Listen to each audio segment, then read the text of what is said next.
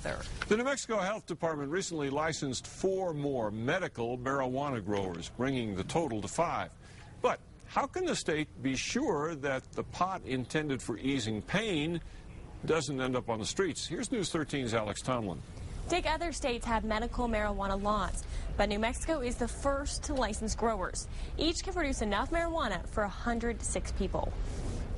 This is all learning process for everybody. 4 new medical marijuana producers are up and running. If we make deliveries by the end of February, it'll be amazing. It's more likely March. Lynn Goodman's New Mexican Natural Medicine Organization is one of them.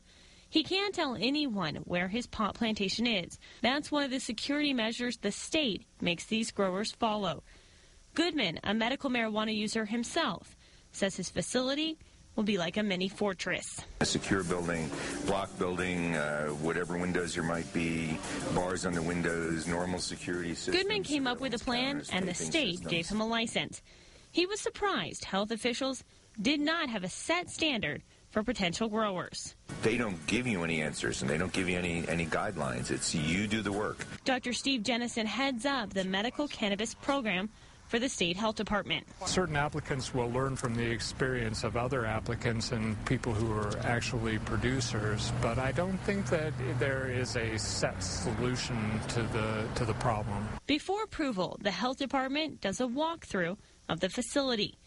After the permit is signed, the checkups don't stop. What we'll do initially is probably 2 inspections per year, and then we may increase those depending upon whether or not we feel that we're getting the information we need out of that many inspections. Inspectors will check the books to make sure no one is making any money on the side. We will be checking to make sure that there is no diversion of medical cannabis into the illicit marijuana market.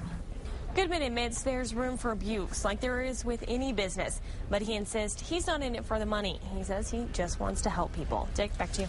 All right, Alex, 1 of the 5 growers is in an urban area. The other 4 are in the middle of nowhere. Their permits are good for 1 year. They can be revoked at any time.